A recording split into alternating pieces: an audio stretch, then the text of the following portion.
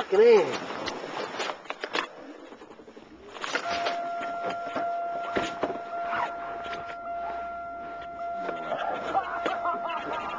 From the worldwide leader in sports, this is the Scott Van Pelt Show on ESPN Radio and ESPNRadio.com. With Ryan Matillo, I'm Scott Van Pelt. Great to have you with us here on ESPN Radio, ESPNRadio.com. And where are we on TV today, Amanda? The U, ESPNU. Hello, everybody. You want to get in touch with us? You can text us 7ESPN 73776. Text Connect presented by IBM, SVP at ESPNRadio.com. So freaking cold. It's very funny. When the show's not even on, something floats into your head, you want to let us know about it, send it away. We will get to them. Week 16 tonight, and the storyline has been twofold. Number one, KU knocked out. That sent everyone into a tizzy. They were the overall favorite, the overall top seed, and the fact that St. Mary's, Northern Iowa, Cornell, not Xavier, they're not in this group. They've become a good group. But teams that we didn't expect to see make it this far have made it this far. Tonight the bill comes due, and the pumpkin is about to turn into what does it turn back into? A carriage turns into a pumpkin. Plastic. It turns into a plastic Hyundai with no wheels and crummy rims. If you're bad, like the Friday alarm kit. If you're Cornell tonight, it's time to find out what you got. And I did a reading last night at Sports Center. I just did a bit of research. No, we were on for 2 hours last night, and we'll be tonight from 11 to 12, and not one human is watching us. Cornell, in the history of their basketball program, has 3 NBA players that play in the NBA. 3 in their history. Not recently, too. No, they were in the 40s.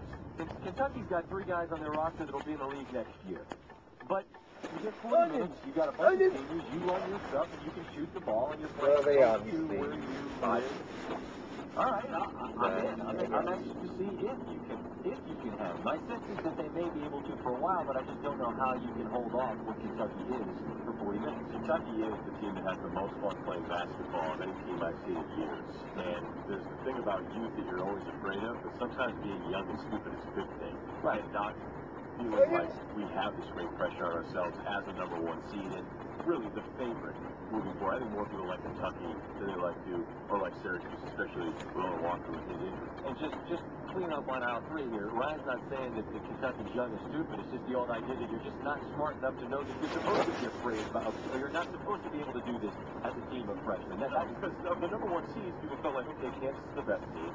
Cuse is really good, and maybe the second best team, but then Duke had the easiest path to the Final Four of the group. They felt like with Kentucky's youth, at times when they can't shoot well, and maybe because they've had this tendency to let teams get leads on them, but they always seem to be able to come back, that could come to bite them if they bring into a team of experience. But I don't think anybody other than Jay Billis was looking at this saying, well, when they run into Cordell, they're going to be in some trouble, because I think we always in this business, I'm guilty of this as anyone, you become athlete snobs.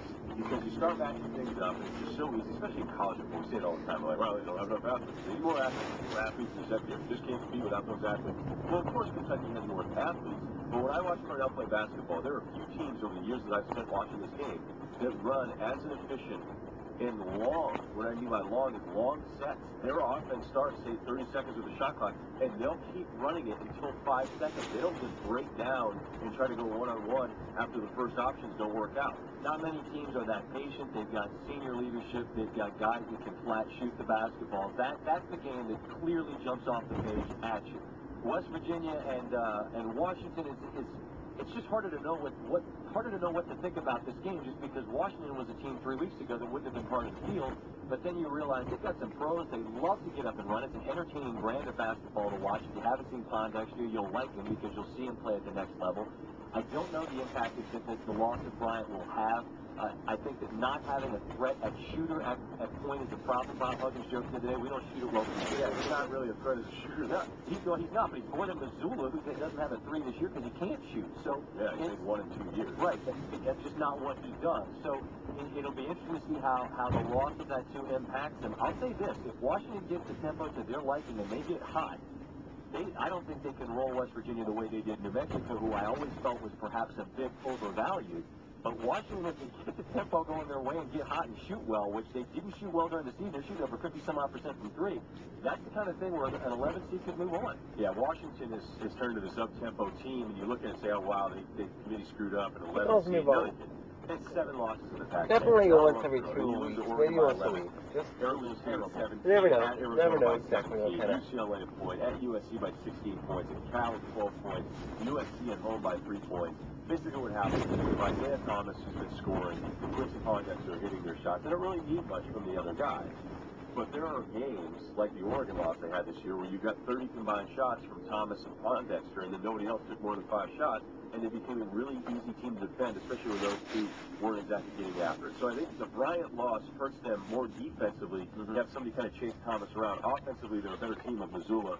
But West Virginia is always about rebounding, switching on defense. I'm curious because West Virginia has played so well defensively and Washington with this up-tempo style, but I just don't like looking at this and saying, and I spoke with Andy Katz about this yesterday, well, because they're 11 seed now, they won 2 games, like everybody was wrong about them all year. No, they gave us plenty of reasons to not buy into them. Teams change. And look at Michigan State. Draymond Green said after they beat Maryland on the buzzer beater 3 weeks ago, we wouldn't have won this game. These are young men, and it's a very fluid situation, and the dynamics of teams change. Then there's some teams that are consistent, like Butler. They've got the longest winning season in the nation.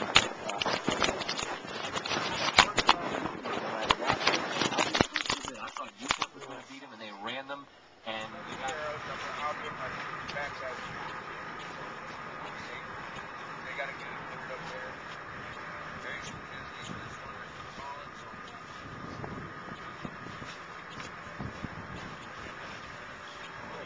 Well, yeah,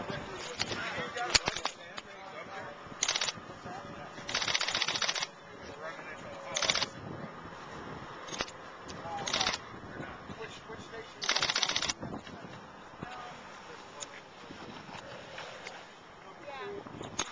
Not the one you we get this one fixed up. If they clear it up, then we're going to be here later. I guess I can get really good. I know, right? Oh! Come on.